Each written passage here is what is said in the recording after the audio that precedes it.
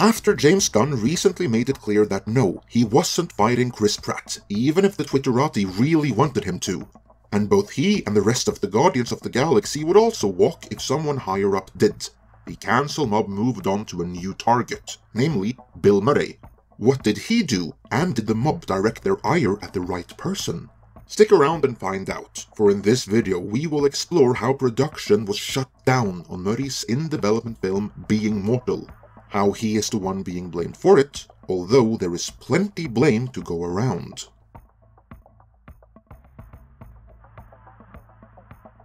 On April 20th, Deadline Hollywood broke the scoop that after already having been halted for a couple of days, production on Being Mortal, the directorial debut of Aziz Ansari, had been suspended. Insiders told Deadline Hollywood that the suspension was not COVID-related, and added that after investigating a complaint that was filed the week before, the studio chose to suspend production as it assessed the situation. Exact details behind the complaint were unknown, but Deadline sources stressed that the complaint was not leveled against Ansari himself, and also hastened to add that Ansari and his producing partner, Yuri Henley, had been working with the studio to figure out what the next steps should be. And just so you know, even if Deadline Hollywood did not put this in their scoop, that they placed such emphasis on clearing Ansari of any wrongdoing suggests that their source is someone very close to him. Deadline were also provided with a copy of a letter sent to the cast and crew, which read, "We know you're all concerned about the recent delays in production and want to give you an update. Late last week, we were made aware of a complaint and we immediately looked into it. After reviewing the circumstances, it has been decided that production cannot continue at this time. We are truly grateful to all of you for everything you've put into this project. Our hope is to resume production, and we are working with Aziz and Yuri to figure out that timing. Production will be in touch with you to share details on the wrap, and we will let you know as soon as we have more information to share. Signed, Searchlight Pictures." The good news for the cast and crew is that they weren't told to look for other employment opportunities just yet. Because whenever a production is suspended, there is always a pretty substantial risk it might not be resumed. Indeed, there is no guarantee that production will resume here either, but for the time being, that appears to be the intention. That aside, whenever a production is suspended, like it was here, and they make a point out of informing everyone that it was due to a complaint, and that that complaint was definitely not against Ansari, so don't you dare even think along those lines, then obviously there will be speculation about exactly who else messed up so badly that production had to be suspended. And it won't just be fan speculation, it will be industry speculation, because Deadline Hollywood is after all an industry trade. Many must have speculated that it might have been Seth Rogen, because in Deadline Hollywood's next day follow-up piece, which was obviously fed to them in a hurry by the same sources as the initial scoop, Seth Rogen is explicitly cleared of any wrongdoing as well. But that's buried beneath the headline though, which outs Bill Murray as the culprit. That way, no one need speculate on anyone else. Exactly what he did was not revealed, outside of the vague label of inappropriate behavior. Again, that invites speculation, and in this day and age, cancellation.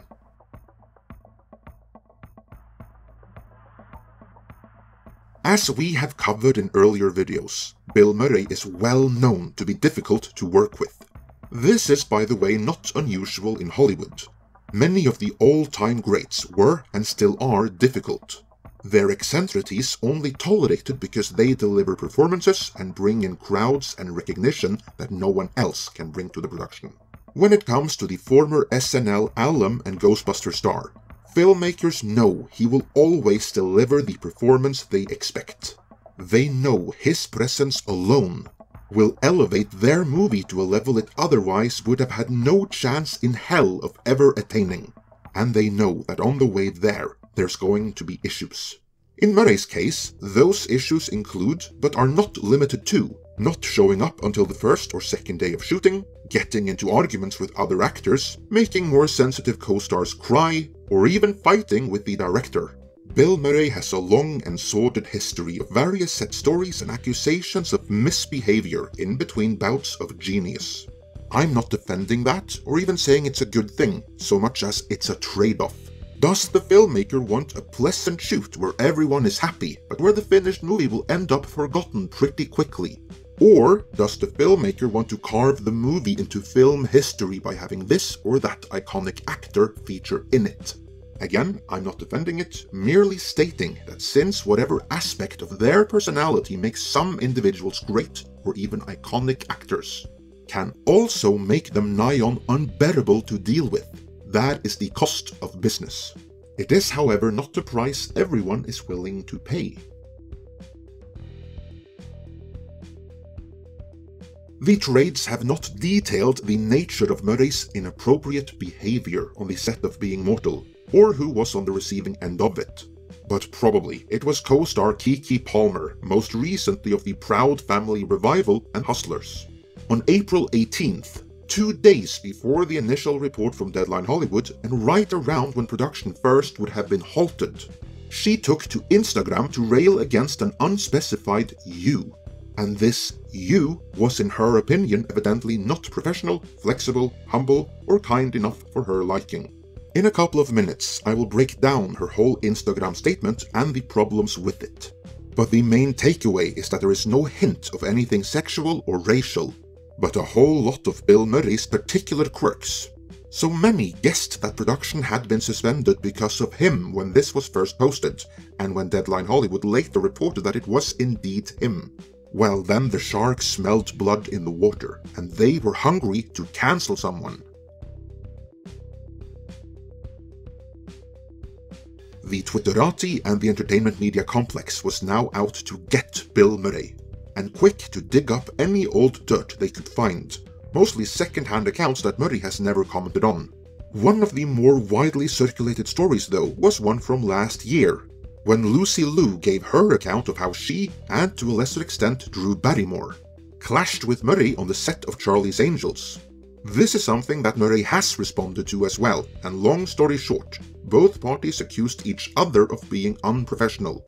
And it belongs to the story that just like Bill Murray, Lucy Liu is also someone considered a very difficult actress to deal with. So maybe not have too many of those in the same production. Either way, the hit pieces kept coming against Murray over the Being Mortal production suspension, and it got to the point where he was seemingly subjected to a struggle session, where he was taught that he must listen and learn.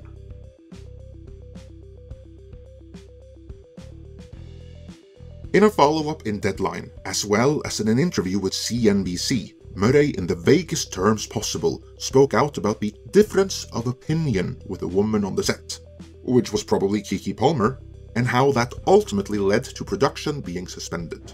The company, the movie studio, wanted to do the right thing, so they wanted to check it all out, investigate it, and so they stopped the production. But as of now, we're talking and we're trying to make peace with each other. I think that's where the real issue is between our peace. We're both professionals. We like each other's work. We like each other, I think. And if we can't really get along and trust each other, there's no point in going further working together or making a movie as well. That is Hollywood speak for that they don't like each other, and there's a very real chance production will not resume. From there, Murray continued with the usual buzzwords. It's been quite an education for me. I've been doing not much else but thinking about it for the last week or two, and I feel like if I don't see that, you know, the world's different than it was when I was a little kid. You know, what I always thought was funny as a little kid isn't necessarily the same as what's funny now. That's code for that he acted like he always acted. But now, he's surrounded by snowflakes who get easily offended, and the studio took that very seriously. Things changed and the times changed, so it's important for me to figure it out. And I think the most important thing is that it's best for the other person. I thought about it and I figured, if it's not best for the other person, it doesn't matter what happens for me. I think this is Murray's way of, in between the lines, letting everyone know that if production is permanently shut down, it's because this other person is too much of a snowflake. while still putting out the general message that the studio demanded that he put out. Murray has a way of doing this. Just look at how he seemingly endorsed Paul Feig's Ghostbusters. Why was this idea appealing to you? It was only because I knew these girls were funny. Danny and I and Annie and Ernie were just screaming, cheering like we were at a sporting event. At the end of it, they just kept... With a similar level of sincerity, Murray also said about the current situation. How could I misperceive? How could I be so inaccurate and so insensitive when you think you're being sensitive to some sensibility that you've had for a long time? So we're talking about it. I think we're going to make peace with it. I'm very optimistic about that. You know, you have to be. And you know, I think it's a sad dog that can't learn anymore. I really think that's a really sad puppy that can't learn anymore. I don't want to be that sad dog, and I have no intention of it. What would make me the happiest would be to, you know, put my boots on and for both of us to go back into work and be able to trust each other and work at the work that we've both spent a lot of time developing the skill of, and hopefully do something that's good for more than just the two of us, but for a whole crew of people, whole crew of movie makers and the movie studio as well. It was most generous and most cooperative of Bill Murray to say that. It's almost as if he isn't really the problem here. With that, let's get back to when he was first outed, although without being named, in Keke Palmer's April 18th Instagram post.